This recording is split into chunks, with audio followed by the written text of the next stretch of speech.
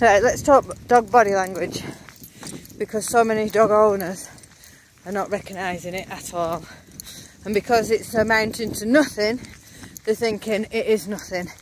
It's only amounting to nothing because the dogs they're passing are not responding.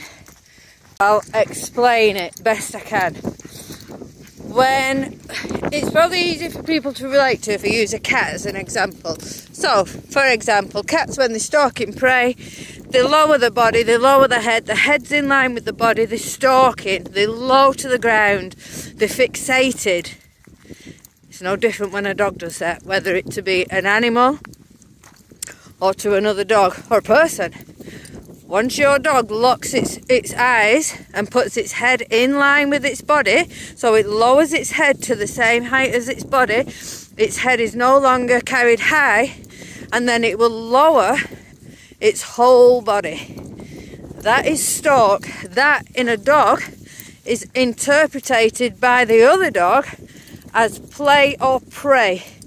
Now the interpretation becomes whatever that other dog perceives it as. Blue heel. So if the other dog perceives it as a threat, heel. I'm just going a little bit wide around the pony. If the other dog perceives it as a threat, then without doubt it will kick off. Free. If the other dog doesn't see it as a threat and is a friendly other dog, then nothing will come of it. It will go into play. And it will be roughhouse playing out. And it will be this kind of play that is typical of dogs that go to dog daycare. I had it this morning and I had it last week. Both big dogs, both dogs really eyeballing my dogs.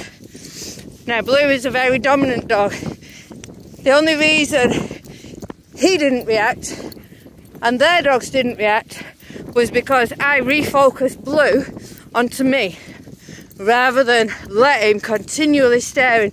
Staring is a challenge. It's a challenging behaviour in dogs, and it's part of the prey.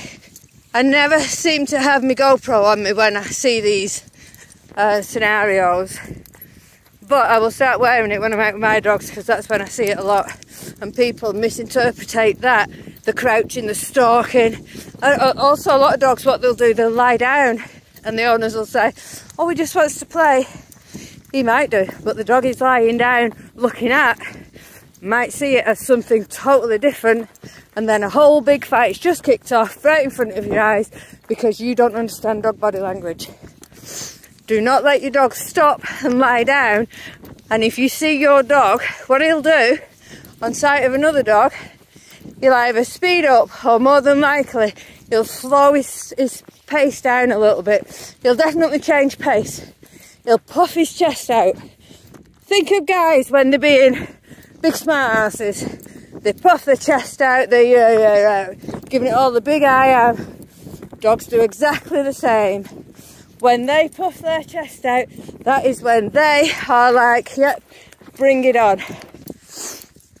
That is the behaviour you do not want. That is your behaviour that will lead to a fight one day.